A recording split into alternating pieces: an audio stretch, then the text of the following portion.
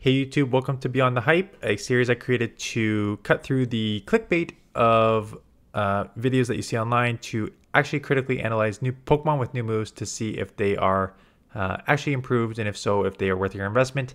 Today we're looking at Serperior with Air Lace, but we are just looking at Air Lace in general. I used Mantine earlier. This relates to Mandibuzz as well. So as you can see on the left, Air Lace went from 45 energy to 40 energy. It's still 55 damage. So here's the one main con. It's still garbage move, right? It's still 55 energy for 55 damage for 40 energy. So only 1.38 damage per energy, which is a very, very rough damage per energy if we're looking at that perspective. The pro is it's one less fast move now. It now only takes 5 fast moves to get to instead of 6. So that is your pro. So the question is, where does this come into play, and does it make a difference? On Serperior, so the problem with Serperior, your other move is Frenzy Plant, which, as you can see, 45 energy for 100 damage. These Hydro Cannons, Frenzy Plants are just nukes. So 2.67 damage per energy. So for the most part, unless it's a super effective Air Lace, you're probably throwing Frenzy Plant almost all the time, right? Pretty much. And because Frenzy Plant is actually quite a fast move to get to, it's only one more Vine Whip. You're very rarely ever like baiting. Where it did come in handy, like once in a while, is if like one more fast move takes me out, but I'm at the Air Lace now when I wouldn't have been, so I get Air Lace Chip. Like that is where it comes in handy.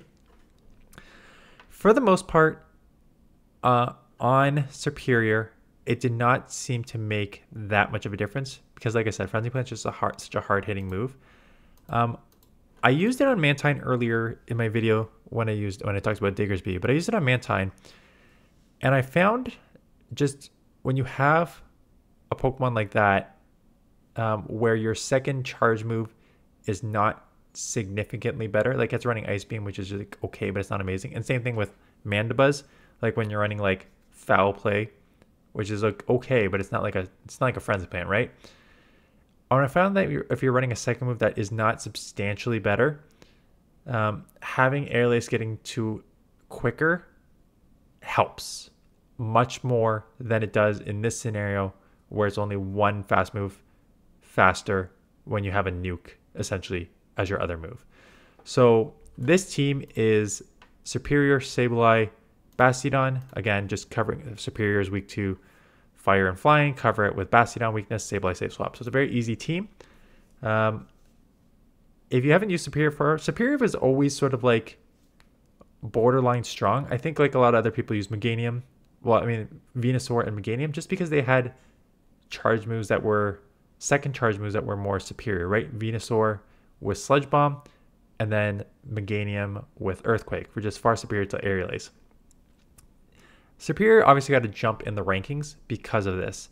The thing is, I do see it as I got to jump in rankings, I think, for two reasons. One, for this Air Lace being able to throw quicker, but two, also because Noctowl got nerfed. So there's certain flyers that are no longer around, and then now the main flyer, Gligar, is also half ground, so it takes neutral to this, right? So that's why Serperior got a bump in the first part, so keep that in mind. I do think having Air Lace slightly quicker does help you in very specific scenarios, being able to throw that either in a super effective scenario against like a Metachamp, or just if you're like going to go down and you get to the move that you would not have gotten to Frenzy, but now you get to the move Air Lace where you get chip damage. So I think in those scenarios, yes, it is an upgrade. Is it a vast upgrade? No. It's one of those where it's like, it helps, it's beneficial.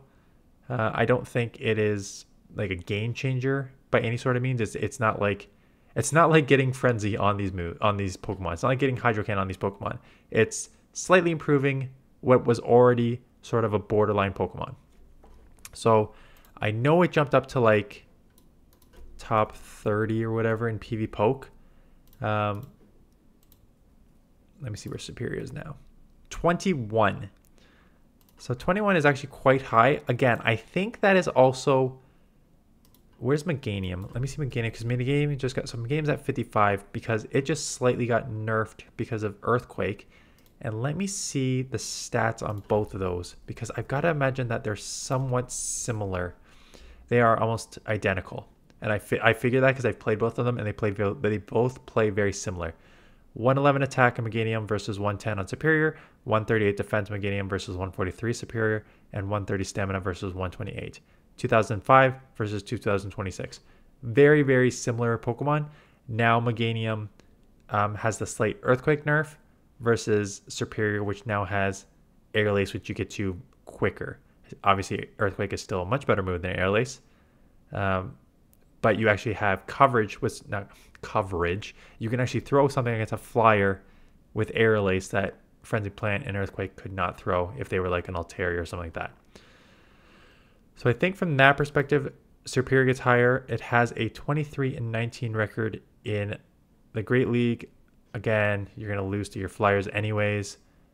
Flyers, Ice, Steels are going to be a problem, right? Because you can't throw anything.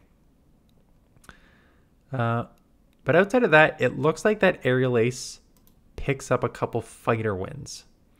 Yep, so the Metacham, you just go straight Aerial Ace and you will win.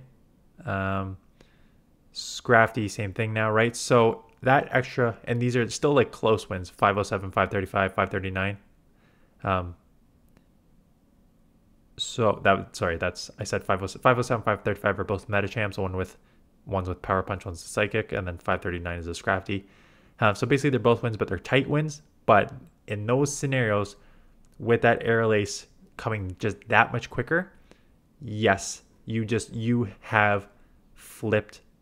I'm not even doing this on optimized IVs, so that probably is going to maybe change it. Let me optimize IVs here.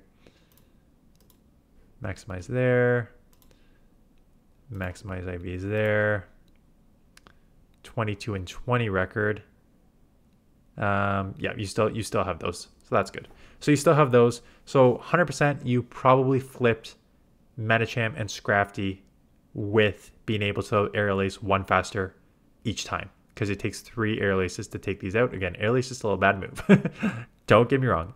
Aerial Ace is still a terrible move, but being able to throw one faster in certain scenarios is important. And the Metacham Scrafty matchup are 2 prime examples of where it works. The majority of the time, you are still throwing Frenzy. You're still going to have your weakness, Fire, Ice, Flyers. So you just got to cover those weaknesses, which again, Fire, Ice, and Flying. Bastiodon is a great answer there. So that is why I paired it to that. And that's that. So great there with Serperior. Mantine, I felt was better too. Let me just matrix up Mantine with Aerial Ace versus Mantine with Bubble Beam. That one's maybe a little trickier because of the bait aspect of Bubble Beam, but you probably have more coverage now. And you do, to a tune of 5 more wins in with Wing Attack Aerial Ace. And I felt that playing that when I played it on the other team. I did feel that the Wing Attack Aerial Ace actually provided a ton of pressure that you would otherwise not get with Bubble Beam, Ice Beam. Because I feel like a lot of time if you're running Manatine with Bubble Beam, Ice Beam, they just take a couple Bubble Beams and they reset. But those Wing Attack Aerial Aces, again, not super hard hitting, but Mantine's bulking, those do add up. And I felt that, and I've got to imagine that Mandibuzz, I won't be able to sim it against its old one. Interesting, it says run Dark Pulse instead of Foul Play, which makes sense, because now you have more of a bait move in Aerial Ace. That is even more interesting. 24-17, let me actually try it with Foul Play, because I bet you are now better with an Aerial Ace bait there instead of Foul Play. And that would actually make sense. Yeah, 2 more wins with, so that's interesting. I got maximum stat products. Yep, maximum stat products here. 2 more wins. So with Mandibuzz and a way better average, you get 2 more wins running Dark Pulse over Foul Play now. 24 wins versus 22 wins, and that is because Mandibuzz is so tanky. You have Dark Pulse which is only slightly like 1 more snarl sometimes to get to than Foul Play, and it hits much harder. And now you still have an Air Lace, which comes quicker, so you can throw that more. So 24-17 record is quite decent overall. Again, weak to Ice, weak to Fairy, weak to Steels. Like, these are the stuff you're going to have problems with anyways. Not Steel, Rock, like Bastiodon, Carbink, stuff like that. So those are stuff you're still going to struggle with anyways.